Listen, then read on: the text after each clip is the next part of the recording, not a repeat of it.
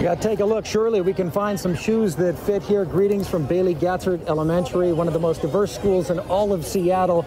And this has become a special tradition. Nordstrom getting together with the Seattle Storm and a nonprofit called Shoes That Fit to make sure these kiddos have a brand new pair of shoes for the new school year.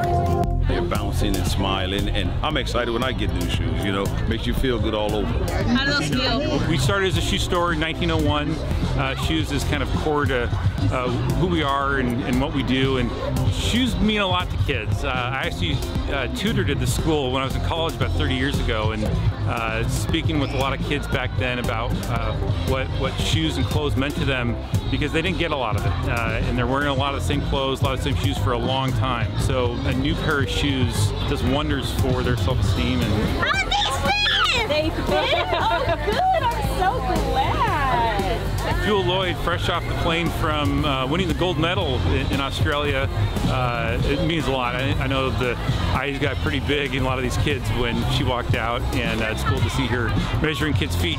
We're able to do what we do because of the fans and the community around us. We always have a great appreciation for people who support us, and definitely when it comes to kids and the next generation, you definitely want to give back, and I'm super passionate about that, and I've always make time for giving back.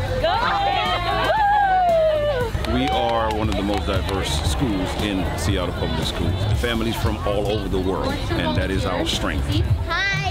They're resilient, you know, and innately kids want to learn. So they love that they're back in school and want to be in school. So they're happy on a daily basis, as you can see behind me as you've been here. Lots of smile, lots of laughs, you know. Awesome. Well, you think about it, brand new shoes, brand new attitude. As you can see, as students leave with the brand new shoes on, there's a little more bounce in their step.